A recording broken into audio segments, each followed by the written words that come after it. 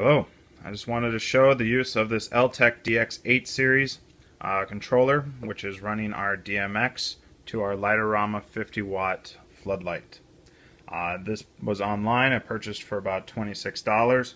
Came in the mail from China directly, in which we have full DMX output via terminals we can provide, and have full color choice of our Lightorama fixture.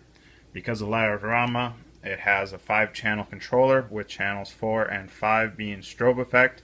We effectively use just channels 1 through 3 to get our color effect. With that, we can also set the Lightorama fixture to various DMX channels, and thus we could use zones 1, 2, 3, or 4, depending on what we want. As we note, we have our zone 1 is effectively DMX channels 1 through 4. Zone 2 is 5 through 8. Zone 3 is 9 through 12.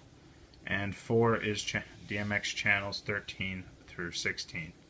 With the strobe effect, a feature of Lightorama, we have to be careful. Zone 2, channel 5 in there will effectively activate the strobe light of our Lightorama. But as you can see, we can go to the touchpad and we can get full color effects depending on where we are in position.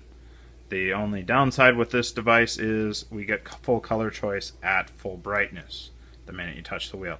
You have to come over to the speed readiness, hold it down, and we can actually dim it down to a pre-select level, which is pretty good when the lights are off for a low level light. I'm looking to use this for little simple stage effects for a Christmas scene, and hopefully it turns out well. I will show up with a later video demonstrating its use in that application.